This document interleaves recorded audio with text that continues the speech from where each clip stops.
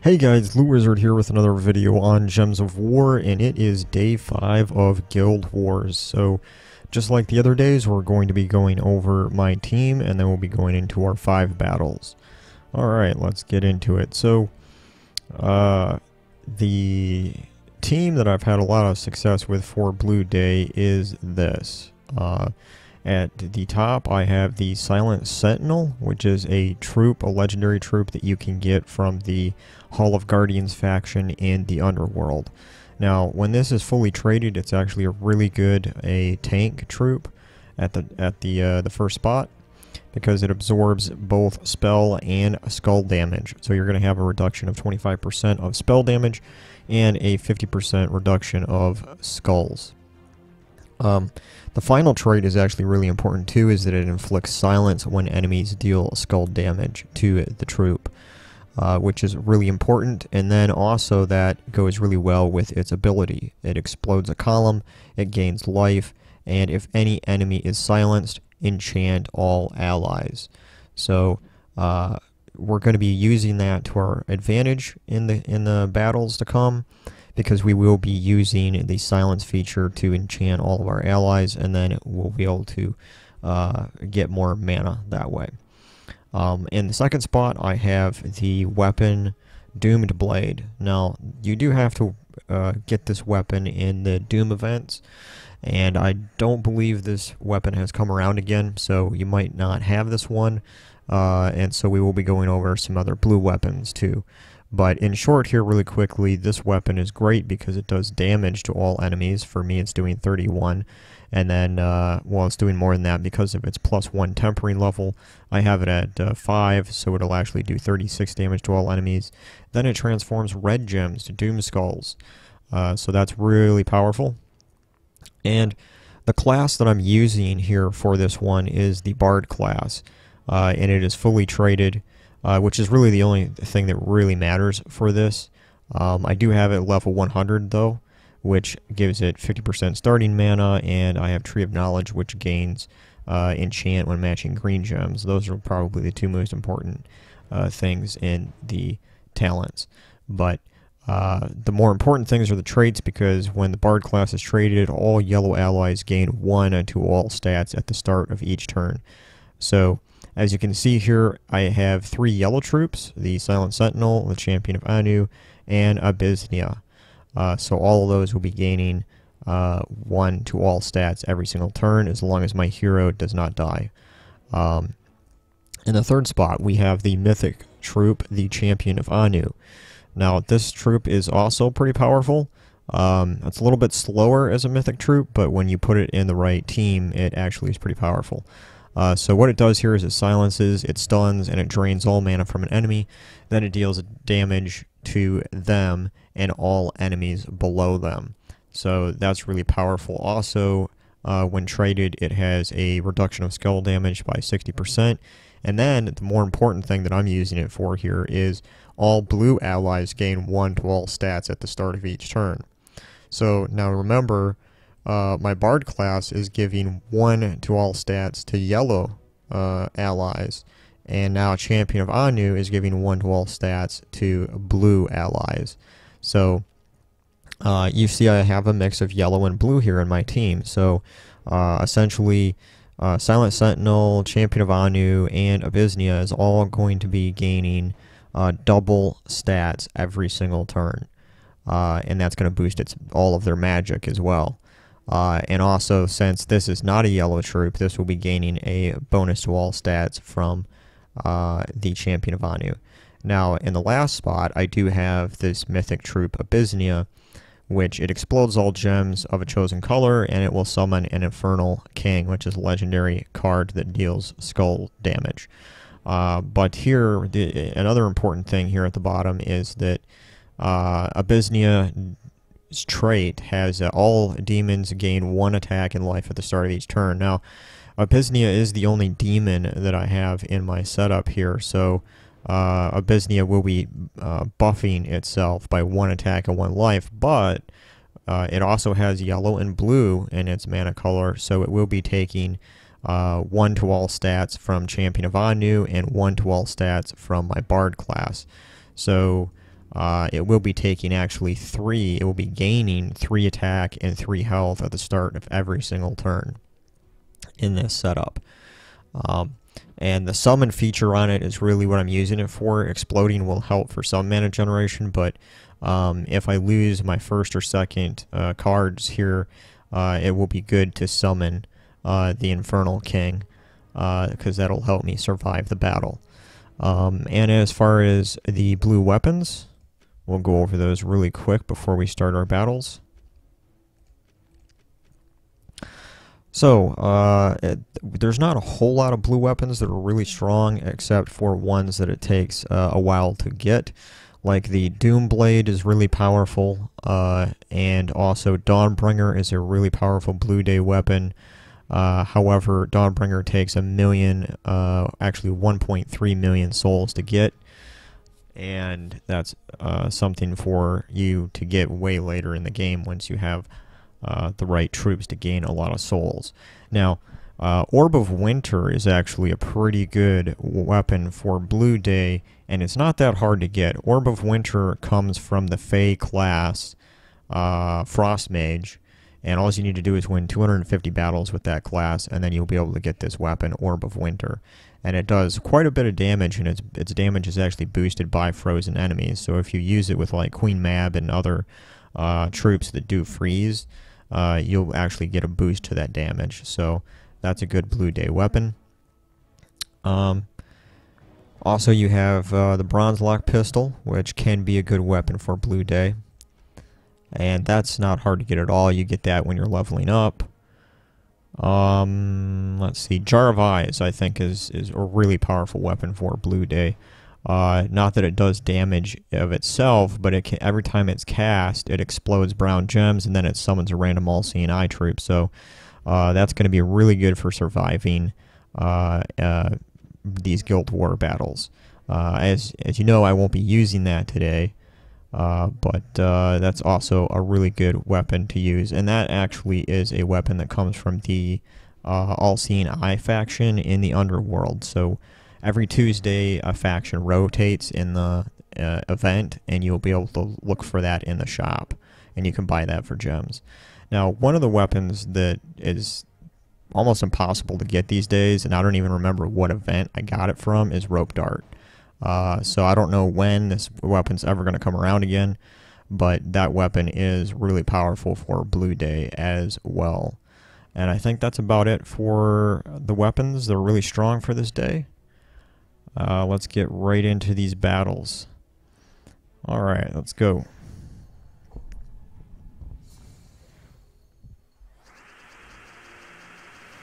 Now, as always, we're going to look for any 4 or 5 matches. If we don't see those, then we will go ahead and just do a regular match.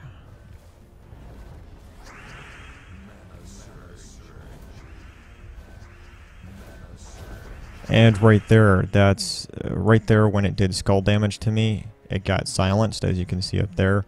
There's that little gray sphere in the top right corner of the first enemy troop, and it's silenced. So now, if I cast my Silent Sentinel, it will gain life, 38 life, and then it will enchant all other allies.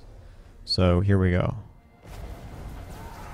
And I did get a skull that came down after that explosion.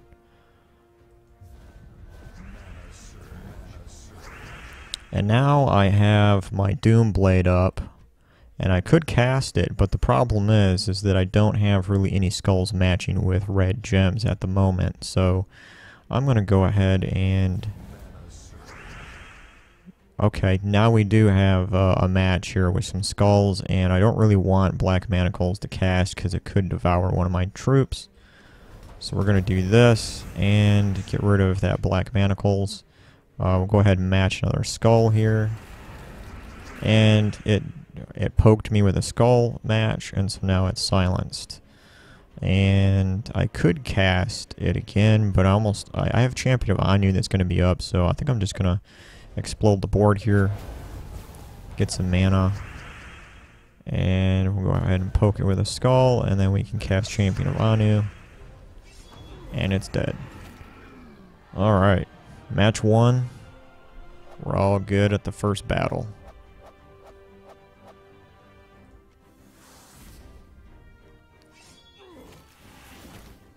Alright, now we're on to Vanguard.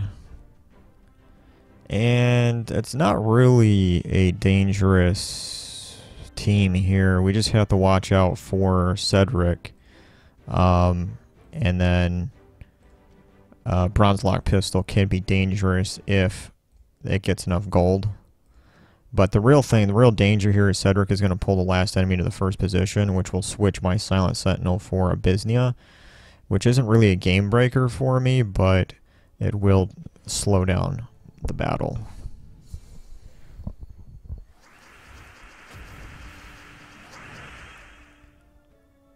Alright, so the first thing we're going to focus on is getting our Silent Sentinel up.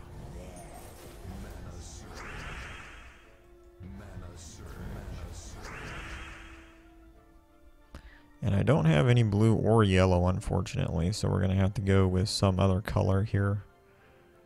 I do have a green, which is going to enchant my Doomblade, which is good, and it just got silenced, which is awesome.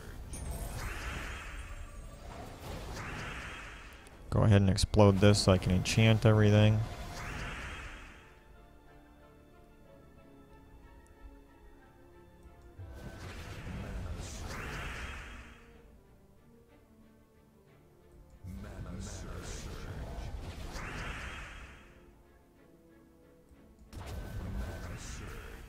Alright, so now Cedric is almost able to cast, and so I'm going to go ahead and silence, and oh, I can't, right, because it's got stealthy. That's unfortunate. Alright, well, let's just go ahead and do the top one then, because it'll do damage to all enemies, and we're just going to have to survive its pull thing. Nope, we got it because there's all those skulls. It worked out better than I thought. Those Doom weapons are really powerful.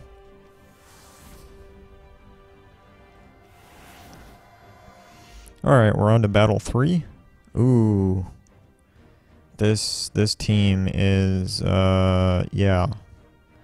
This weapon is really annoying to fight against, the Guardian Crown, because it cleanses itself, it gains life and armor, then it moves itself to the front. Now, he does have it fully upgraded, which there is a silence, my first troop thing in there.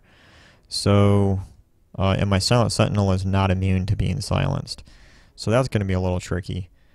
We also have Spirit Fox to fight against, which starts at full mana, and it drains mana from my troop, and then it deals true damage, so that's going to be annoying. Well, let's just do our battle and see how it goes. Oh, right off from the start here, we got lucky with a 5 match of blue.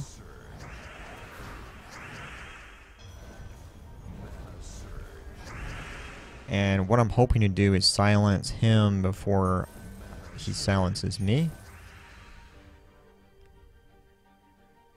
So let's see here. What options do I have? I have a purple or red. Well, let's just go red so we can fill up Anu.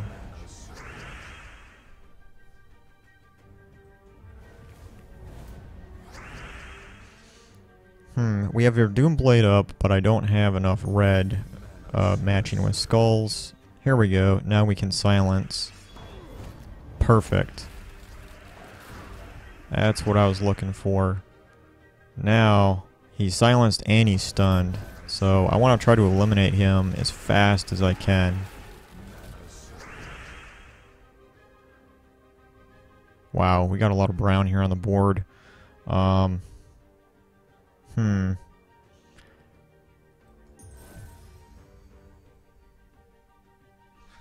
Let's see. I do have blue here, but I'm not going to... Yeah, alright, let's do that. That took care of Guardian Crown. I'm really happy about taking him out first. And we do have a lot of red matching with skulls, so let's go ahead and cast our Doomblade.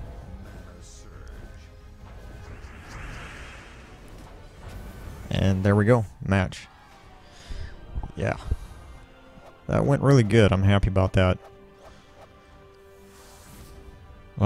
We got 2 battles left, and those are generally the hardest. We got the champion battle, and if we win that one, then we go on to the Paragon. And, yeah, this doesn't really look that hard. The only problem here is that he's got Scorpius along with Magnus, which Magnus is going to poison all enemies when it casts, and then Scorpius will do lethal damage to the last 2 enemies if they are poisoned. So, yeah, this actually could be a dangerous team.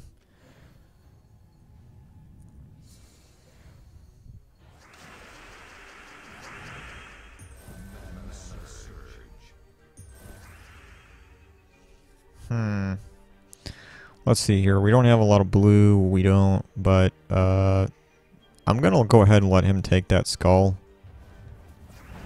because he will get silenced, which he just did get silenced, which is great. Now I'm going to use that skull.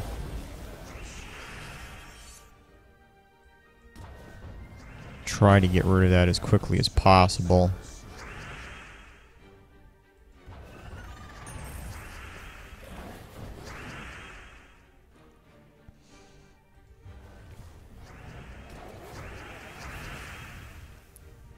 Alright, now I don't have the first enemy silenced, but I'm in a dangerous spot here because I am poisoned now. And next time Scorpius goes up, it's going to be bad news. So I think I'm going to go ahead and cast my my Doomblade here. There we go. That went actually a lot better than I thought it was going to.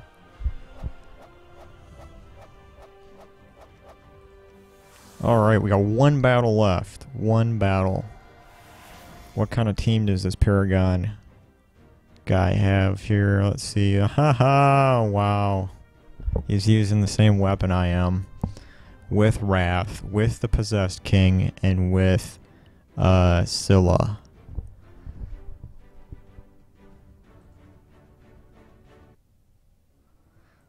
Alright, yeah, I could lose this one. But Wrath is not immune to silence. And let's see, what class is he using? Okay, so he's using the Archer class for this. I might, because I have a lot of silence going on here with my Sentinel and my Champion of Anu. I might actually win this one, but it will be hard.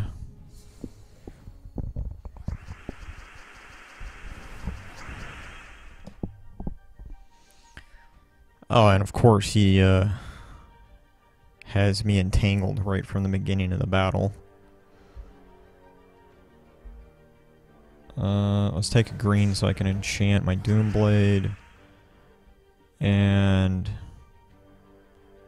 wow, no blue or yellow, really?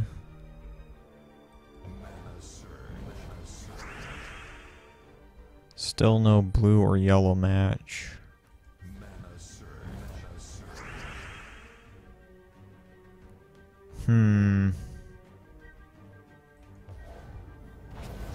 Alright, it got silenced. Good. Now,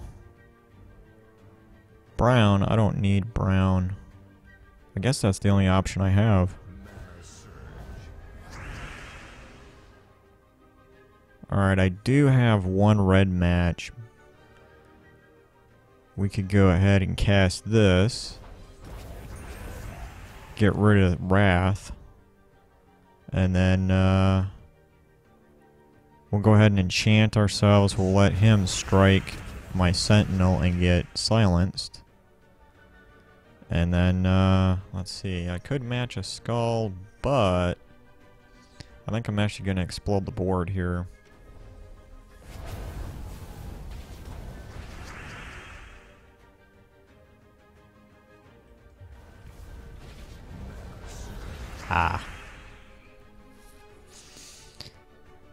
But I got my Doom Blade up again, and I do have a red match. Plus, I'm doing like 46 damage to all enemies.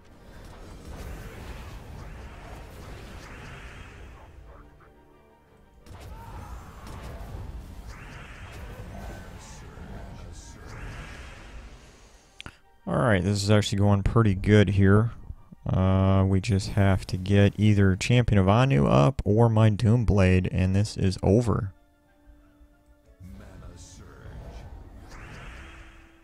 Alright, let's... if I can get this cast. Yep. Alright, and see, it's going to do 58 damage to them, so just on the damage there alone, it will destroy that troop. Boom. And there it is, guys. We won 5 matches out of 5.